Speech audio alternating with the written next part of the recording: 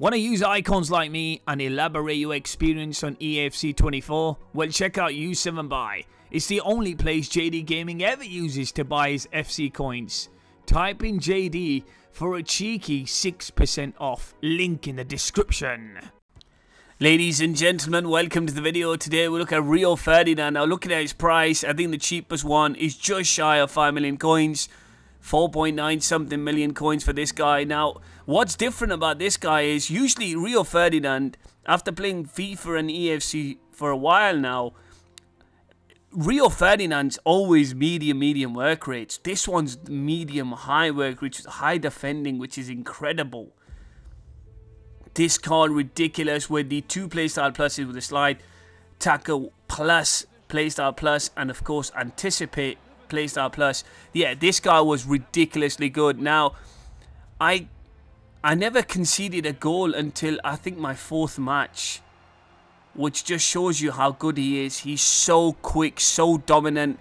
You know, Team of the Year players don't really feel like Team of the Year players against him. He's so dominant. Of course, he's going to win you aerial battles. Just a very complete centre-half. Now, this card reminds me back in FIFA 18-19 times, where I think personally, without hurting anybody's feelings, I do think that Rio Ferdinand was the best centre-half at that time, you know, in the early FIFAs. He was more dominant than Maldini, and I felt like that was important. So again, he's better than Maldini again in this year as well. This Toty icon version is definitely better than Maldini.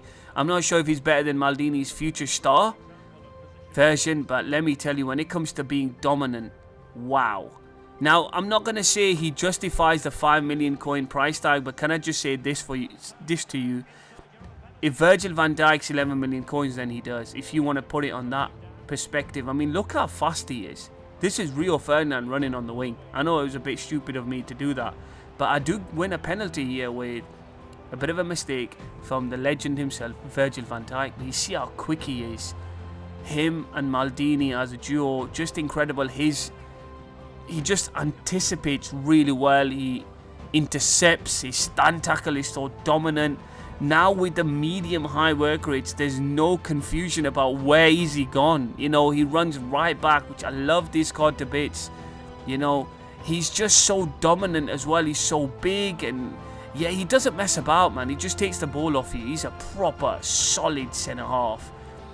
You know, I think to myself, you know, rather than spending money on having a fancy goalkeeper, you know, just have a decent goalkeeper, but have this guy, a Maldini, at the back. You know, your goalkeeper won't really need, you won't need him. Look how quick he is, by the way. Look how quick the guy is. Absolutely insane. Now, you can see here how good Rio Ferdinand is. And, of course, I do think Maldini as a partner is a very good partner to him.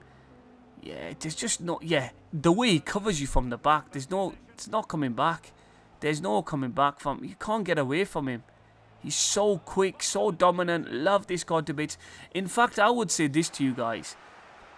You want to win matches, you need this guy. You know, he's going to be that guy. Look, when that guy subbed on, because he was losing, right? He subbed on Toty Haaland. Haaland and Messi Toty couldn't do much. I won this guy 4-2. He had like, quite a lot of Team of the Year cards. But like I said, look at him. Just made Haaland look normal. ST all day, man.